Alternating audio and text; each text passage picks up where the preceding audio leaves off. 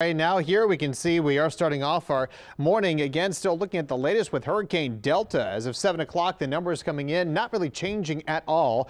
Still winds of 100 and then moving northwest at 17, but the pressure is down a few millibars. That's a sign that it is starting to get stronger and starting to strengthen just a little bit. You can see here again the big flare up of the white clouds here. That's the colder cloud tops, bigger thunderstorms developing around the center, and that's what we're going to start to see again. It's starting to intensify as we move forward. Right now, though, you can see some of the rain actually starting to work its way away from it. Look how far away it is. Again, the center is down here, so the radar doesn't quite get to that far. But these outer rain bands already coming across part of southern Mississippi, move through overnight. It's all light rain, nothing significant with it, but we've seen some of the clouds and rain coming on in this morning, and we'll see more of that as we go on into tonight and into the day tomorrow. So again, the storm is going to continue on that track to the northwest here through the afternoon, get stronger up to a category 3 by 1 o'clock on Friday. Probably just before that time, it'll be Cat 3 and starting to turn there to the north, being pulled north by that trough of low pressure. That's going to be battling some wind shear as that happens. Strong southwesterly winds are going to start to rip the storm apart a little bit here,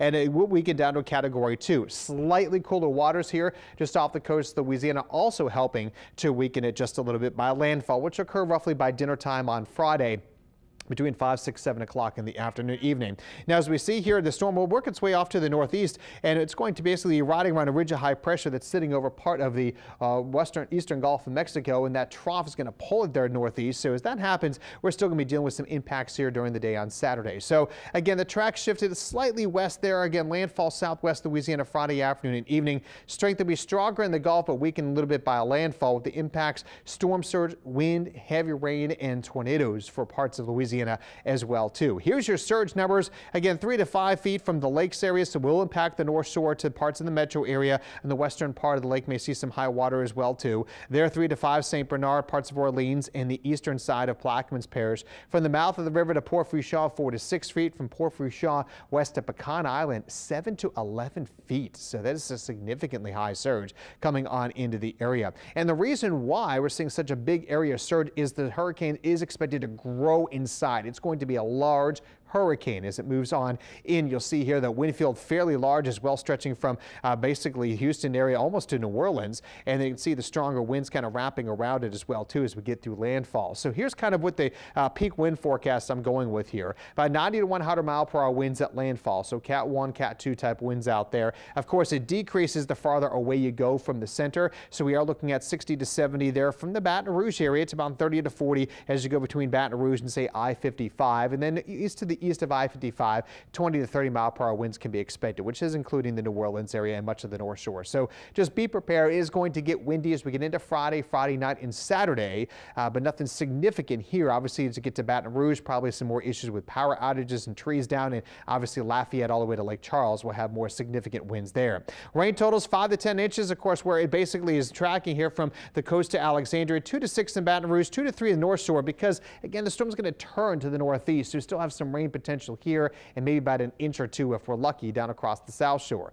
As for tornadoes, there is a low risk today, level 1 for tonight and into tomorrow morning. Then tomorrow, a category 2 or level 2, I should say, here of severe weather for those brief tornadoes. So we'll need to watch out for that. We are going to be in that zone where that is going to be favorable. So today, just some rain bands start to arrive. Winds pick up. Breezy bands of rain start moving in Friday with a few tornadoes. And Friday night, that's when we'll start seeing some of the worst of it coming on in. Bands of heavy rain, storms starting to move in along with a few tornadoes.